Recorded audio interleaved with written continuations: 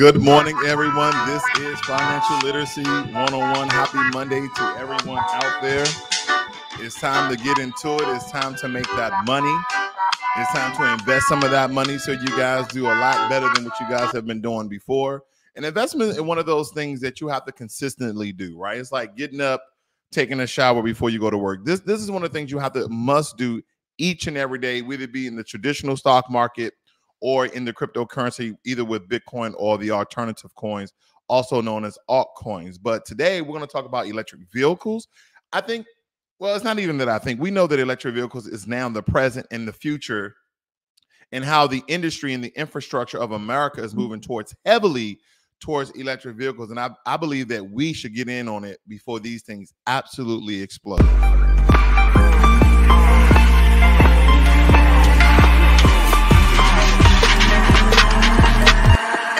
Okay, so without further ado, let's get right into it.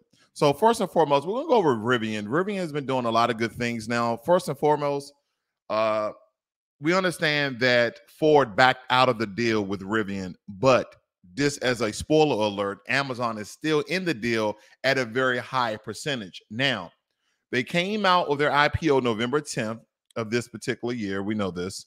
And it came out at $78 per share. Now it's up to $121 per share. Now, just like any IPO, we understand that it started to increase. It started to rocket, and then it got up to 172.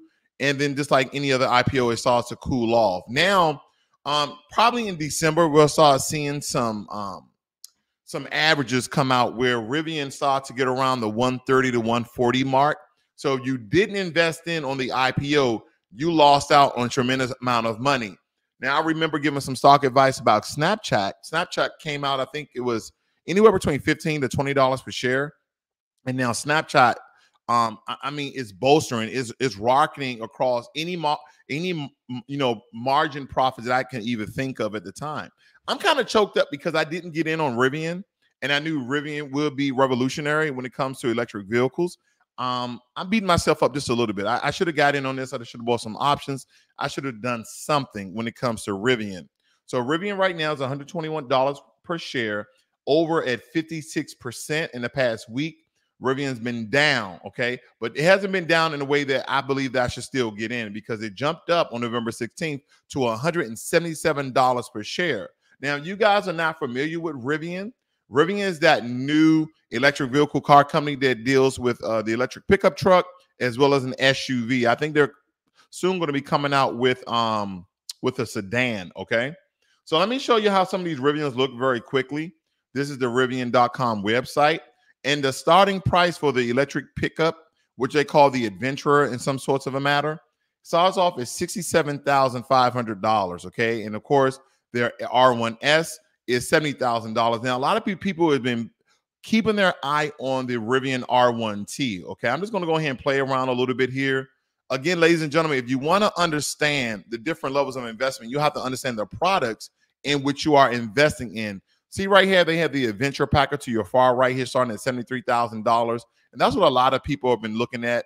They also have the large pack when it comes to the miles of ETA of 314 miles, the different colors, just like any other car company, okay? So you can go in here and order your Rivian, your pickup truck. And ladies and gentlemen, the pickup truck I used to have was a Dodge Ram, okay? Dodge Ram Bighorn Edition. And I got 14 miles to the gallon. And this was in, I think it was 2009 my vehicle was. I love the truck, but I couldn't handle the gas, right? And could I afford the gas? Yes, but electric vehicles are the way of the world, because we understand that fossil fuels will essentially run out. Fossil fuels will essentially run out. So that's why these people are getting ahead of the curve when it comes to fossil fuels, because you see gas prices are absolutely astronomical at this time. Someone told me that in California, the gas prices at $6. I know here in Texas, it's around $3 and some change, $3.29. So at one gas station in Texas, $3.79. And believe me, that's very, very expensive for Texas, okay? And a lot of people are driving around here with cars that just take premium. So we can only imagine the amount of money that they're spending, okay? Let me show you a little bit more information when it comes to your investments here. It says that Rivian has a market cap of around $114 billion as November 18th, my birthday. dropping a square there. After slumping the last 2 days, and it says Tesla, which we will cover, Tesla has a 1.1 trillion evaluation. You see that? A 1.1 trillion valuation. It says Tesla stock price has exploded over the last several weeks before pulling back as CEO Elon Musk has begun selling a 10% stake in the company, but Elon still has a 20% stake, which he's still the majority owner in Tesla, okay? We understand that Ford, with their F-150 Lightning, they backed out of the deal with Rivian, but listen to this, ladies and gentlemen. Amazon reveals a 20% stake in Rivian. That's right, Amazon. I keep telling people, Amazon is in everything. If you're not investing in Amazon, you are the investing fool, because even if it's $20 a month, $10 a month, you can still make good money off of Amazon. And it says that Ford-backed Rivian F-150 beat Tesla and General Motors Auto to the punch, okay? The plant has a production capacity of 150 units. That's talking about the Rivian factory. So again, I'm just trying to give you the information and the foreknowledge of electric vehicles is not just the future, it's the present, because people are driving around in them. And second on the list is Tesla. We understand Tesla is doing tremendously well. They're up 134% for this year. Past 3 months, Tesla's been up 71%. Past month, 35%. Past week, around 15%. And then today in the pre-market, they're roughly up around 6%, okay? And here's my stake in Tesla. I only have 5 shares, but off that 5 shares, I'm up 159% at $3,800. And I tell people, I know people love the dollar amount, but the money is in the percentage, right? Anytime that you're getting over 20% your investment, that's really, really good. And when you start getting over 100%, that's astronomically great, okay? Because for every dollar you're investing, you're getting $1 plus the extra percentage. So right here on my investment, I'm getting $1.60. So I'm only investing $1, but I'm returning back with $2.60, essentially, right? But $1.60 on my investment. So that's important, okay? Very, very important. Now, here's some information you guys might not be aware of when it comes to Tesla. And I'm just going to show you this very quickly. If you guys are not familiar, they updated their Model S. They came out with a 1,020 horsepower plant performance model for the 22 for 2022, and also longer ranges when it comes to this. So if you're looking at your far right, you see the range goes from 396 miles to 405 miles on battery only. But everyone knows that Tesla are very expensive, and they're around $95,000 at a base model, the MSRP, okay? The horsepower here is from 670 horsepower to 1,020. And we don't need to get into any more than that, but it says city 124 miles per charge or something like that, or 115 on a highway. So they're doing very, very well when it comes to technology in Tesla. Also, here's a big ticker here. All new Tesla cars have the hardware needed. Listen to this. All new Tesla cars have the hardware needed in the future for full self-driving in almost all circumstances. The system is designed to be able to conduct short drives as well as long drives. Why is that important? That means that you can own, let's say, for instance, you buy a Tesla at $35,000, and they say, hey, to unlock the full autonomous driving feature, it just costs you $3,500. More times than not, and this will be able to drive safely in the city as well on highways. After you have that vehicle for about a year or two, and you see other people just sitting back, having sandwiches, reading books, it's going to get there. I'm telling you, Jetsons are coming, okay? The Jetsons are coming. But you're going to unlock that feature. So they're already putting the technology in the cars, but it depends on the particular package you have. You might have to pay an upcharge in order to get that feature. But nonetheless, this is the new technology that Tesla is putting in all of their vehicles. And what I mean by new technology, I mean new to all of their vehicles, not just some in some models, okay? The new batteries, okay? We understand that Tesla has been pushing the pendulum on innovation when it comes to battery technology with lithium. They said the new batteries will use a lithium iron phosphate chemistry rather than the nickel cobalt aluminum, which Tesla will continue to use in its longer range vehicles. The move is likely a way, listen to this, is likely a way for Tesla to increase profit margin on its cars while not necessarily having to raise prices. That means that they could essentially, with this new technology, either keep the vehicles at the same price or lower the price so they can move more product, so they can push more inventory to the people. That's absolutely great for investors because you want to see people on the road with more Teslas. That's when you know that your investment dollars will double and triple and quadruple when you see more Tesla vehicles on the road. And that pretty much goes for any electric car company. Of course, we just covered Rivian. We're about to move on to Apple because we understand Apple is back on it again. First, they're like, oh, we're going to make an Apple car. Then we're not going to make an Apple car. Now we're going to make an Apple car. But anyway, Apple is still a great buy for anyone's portfolio, okay? But last but not least, when it comes to Tesla, they're expecting Tesla to hit around $1,400, okay? They're saying that the median, which they already surpassed because Tesla right now is what, $1,100 per share. They're already past the median. So I'm looking at the new height of $1,400 per share. And for you beginning investors, do not let these prices scare you, okay? With all these new platforms you have, WeBull, M1 Finance, even your traditional ones, you can invest in fractions, $10, $15, $20. Don't let nobody who's dropping 10 grand and 5 grand persuade you or discourage you from investing. Listen, those little amounts of money that you can put to the side for your investment because you do it with your 401k with your company, then you can do it with your investment as well. It really doesn't take that amount, okay? So moving on to Apple. Let's move on to Apple. Well, we know all you guys love Apple because majority of people I know have either an Apple Watch, an Apple MacBook, AirBook, an Apple phone, a 13, whatever, right? But in the last year, Apple's been up 36% in the past 3 months.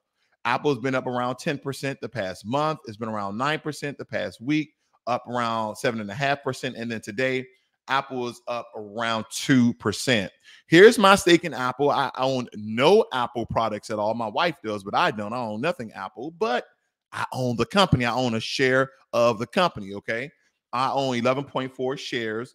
Right now, my percentage is up around 24.5%, and I've made my total return is $366. But just like everyone knows, I have Apple on a recurring investment as well as I do in Tesla, okay? And another cool thing that we need to point out with Apple is one of the few companies that I've been covering here that has dividends, okay? Apple has dividends at 0.53%. Now, they're measly dividends, but nonetheless, they're dividends. And for you guys who are probably like how Apple cars will look, this is kind of the renders that they're putting out, some of the projections of what they think the vehicle may look like. I don't know. Out of all these vehicles, this one is kind of beefy and beastie. I don't know. I like this one a lot better. It's sleek, more sporty, you know. This one right here is look more futuristic. I don't know how you're going to get in it. But again, these are just renders. These are just prototypes that they made. But nonetheless, Apple's talking about their cars again. So let's go over to Apple and look at some of the products that they have here. Of course, you guys, a lot of you guys might look into the iPhone 13 Pro. And here's the MacBook Pro. You got the Apple Watch 7, the Home Mini Pods. I mean, Apple has a slew of products that people absolutely love because of the whole Apple ecosystem. And I get it. I get it. Everything works flawlessly. Hopefully, the people that I love the most, good old Google, will get there. They bought Fitbit. I'm waiting for my Pixel watch. But nonetheless, let's learn a little bit more about what Apple is doing with these Apple cars. Okay, let's see what these guys are talking about. The fully self-driving capability, why leapfrog the sort of half versions we currently have? Well, that's what Apple does, right? They only enter new product categories when they're able to come out with the leapfrog product. You saw that with the original iPhone. You saw that with the iPad. You saw that with the Apple Watch. Now it's the car's turn, and they want to release something that really no one else has really been successfully able to nail, and that's what they're doing for this. That's how it's been described to me. They really want to create a car that's a hands-free experience. They're redesigning the interior and exterior around the idea of having a car with no wheels or pedals. Okay, as soon as next year, that's fast. That is the regulation there, Mark? Oh, not next year, 2025. 2025 is when they want to debut the car. As early as all right. I think you guys get the picture when it comes to that, right? So Apple is aiming to come out with a fully autonomous car by the year 2025. But again, investments start today. You don't wait to 2025 or 2024 when Apple is up $500 per share. No. You get into Apple right now, okay? You get into Apple right now when it's still under $200 per share. That's when you want to get into Apple, okay? Now, also when it comes to Apple, we're looking at the projection in the next year. They have Apple reaching $200 per share. So it's probably a good investment that you start investing in Apple when? Today, right now. The market opens in 30 minutes. Let's move on. NIO. Everyone knows one of my favorite stocks here because I made tremendous amount of money off of NIO. But in the last year, NIO has been down 16%. In the past 3 months, it's been up 10%. Past month, 2%. Past week, down 5.5%, and today is up 4.35%. Now, me personally, ladies and gentlemen, I'm going to continue to invest in NIO. I'm not going to stop. NIO is the Tesla of China by far, okay? Even though there are Teslas in China, NIO is still killing the game. And for you guys who are not familiar with NIO vehicles, here are some of their cars here, some of their SUVs as well as a car. Here's their sports car right here. And they're highly competitors when it comes to Tesla in the Chinese market, okay? They are by far the best electric vehicle car company with some of the highest evaluation, one of the largest market caps. Now, a lot of people I know have been talking about XPeng.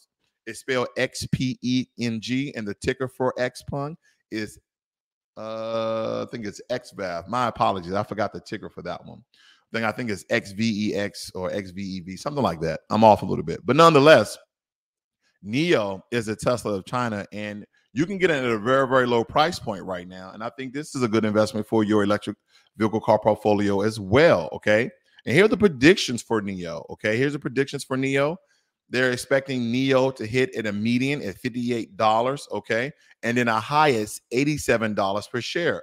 Now, currently, NIO is at 40. So even if it reaches its median target at 58, you're making $18 essentially per share. Now, here's my stake in NIO, and it's been all over the place essentially, okay? I'm only at 7%, only up 189%, but I have roughly 70 shares of NIO, down from 300 shares because I sold a lot of the shares and made some good money off of that as well, okay?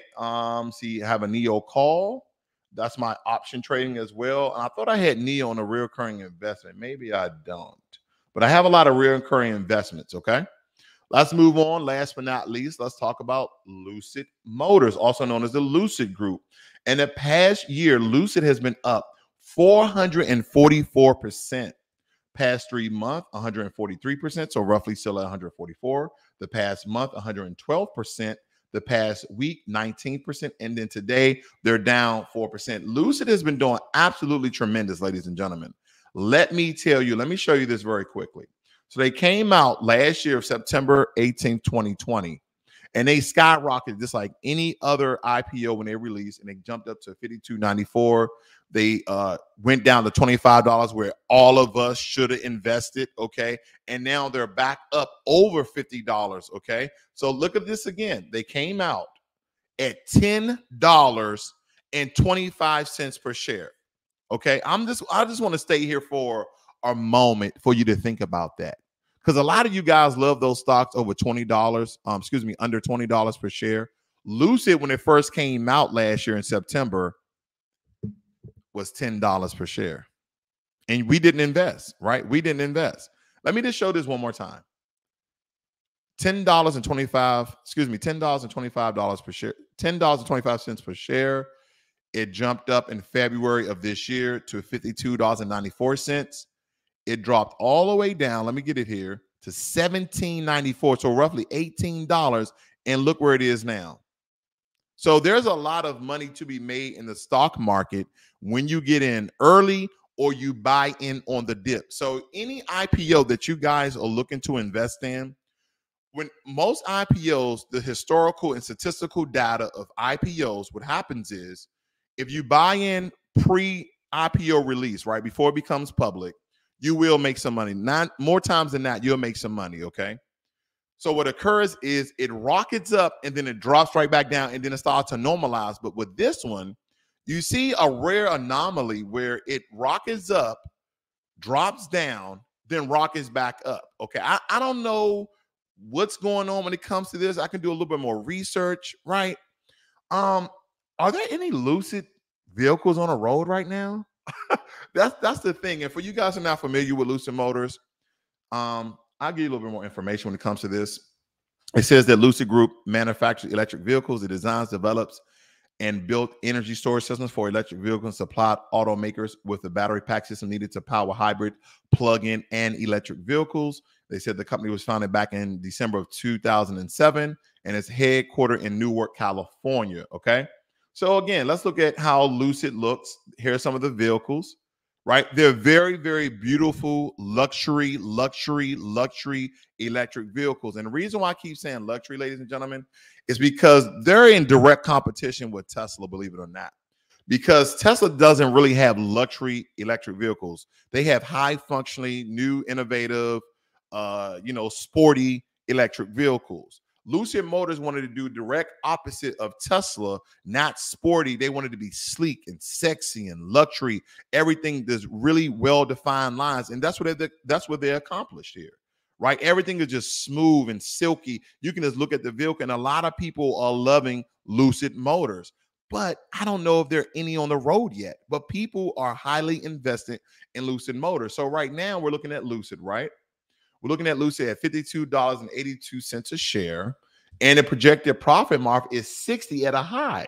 So that's why this is very interesting, because I said the median is $57 per share, and the high is 60. What I believe is this will get blown out of the water. I think Lucid is going to hit $100 because it's already at the top percent of what they are expecting, right? They're expecting an 8.6 profit margin on this at a high rating of $60 per share. I just think it's going to go to 100 unless something like there's a super flaw in their software, or they have some flaws in their hardware when they start actually putting a large amount of vehicles on the road.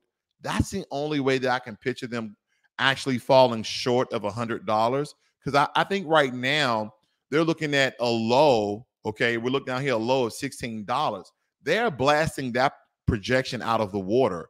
They're already at $58 per share. Excuse me, $52 per share. So they haven't yet reached their median. My apologies. So the median is 57. So they're $5 away from their median. They're $8 away from their high.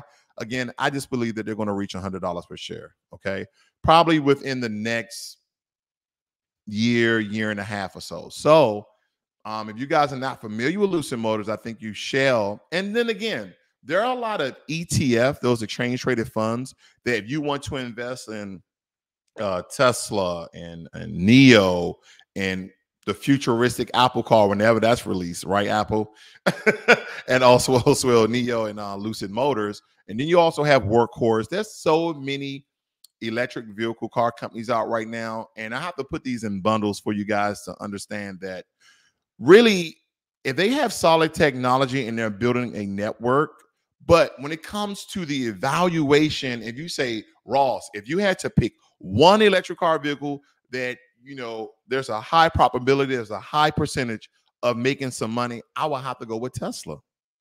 Okay. Now, because Tesla is already at over $1,100, you will make money, but I can't tell you I can't predict how much you will make depending on the amount of money you invest inside of Tesla. But Tesla is building this network across the United States where you can drive state to state and actually supercharge your car in like 15 to 30 minutes. Now, there's other companies like ChargePoint and Blink Charging that they're also building other networks, but they also want to build them in tandem with Tesla and have all these different extensions or apparatus or adapters to fit different electric vehicles. And that's the problem. See, I believe that all these electric car companies say, hey, we need to make this better for the people. They're not doing that. Where all of their charging mechanisms are the same. The reason why that's hard, and the reason why they probably haven't done that yet, is because technology, right? Everybody's finding out a new way to charge something, right? Faster, more efficient, right? There's phones where you can put your earbuds or something and they charge your earbuds. So they're always coming out with new innovative technology, where in fossil fuel, you just put a hole in your car and dump fuel in it.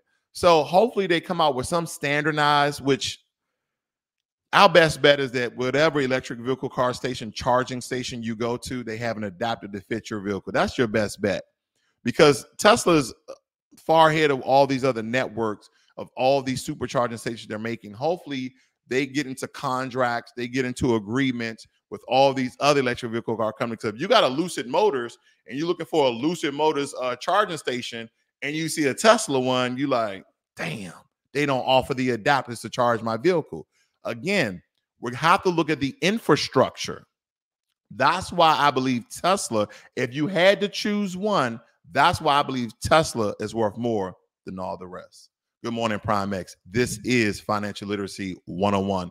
Learn money and be inspired. You guys have a great and wonderful day. And I know you guys getting ready for Thanksgiving. I'm out.